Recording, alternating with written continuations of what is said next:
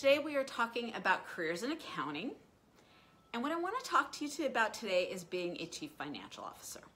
So the chief financial officer, or CFO, is the head finance person in a corporation.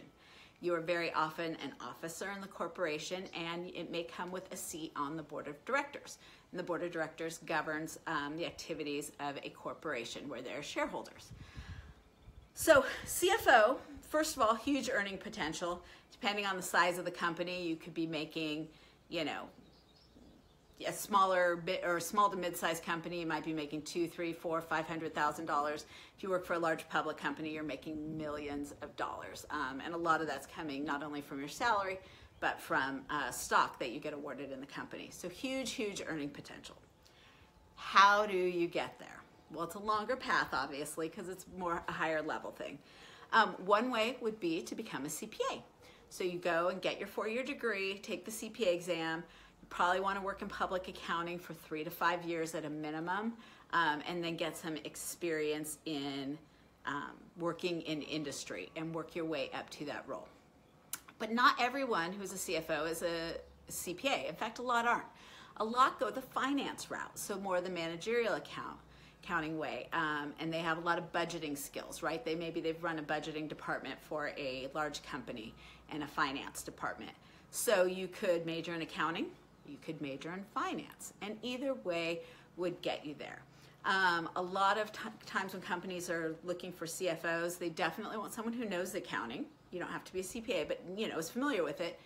They really want someone with that finance budgeting perspective because it's such an important role. A lot of times they want someone who has experience with mergers and acquisitions, and that's because a lot of companies are buying, getting bought, getting sold. And sometimes they'll want you to have experience taking a company public, especially if you're going to work for a startup company that may go public in the future. And by go public, I mean they're going to sell their shares publicly on a public stock exchange.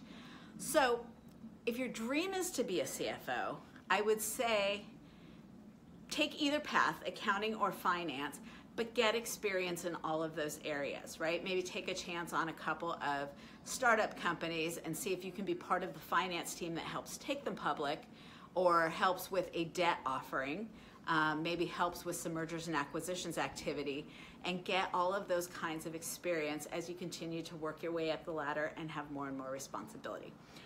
The financial payouts are huge. Obviously there's some risks associated with it. CFOs don't always, depending on how the company's going, they might go through CFOs. Sometimes it's a stable job, but it's also, if things go bad, you could be someone that gets, that gets pinned on and they want to get rid of you. But if you love doing finance and accounting, if it's really your thing, it would be a great job to aspire to. In addition to the finance and the accounting stuff, usually the CFO is in charge of insurance and maybe the real estate department. Sometimes you're in charge of the treasury department where the money is getting managed. So you can have a really broad reach, and it's a great job for really being able to oversee a lot of different elements of the business.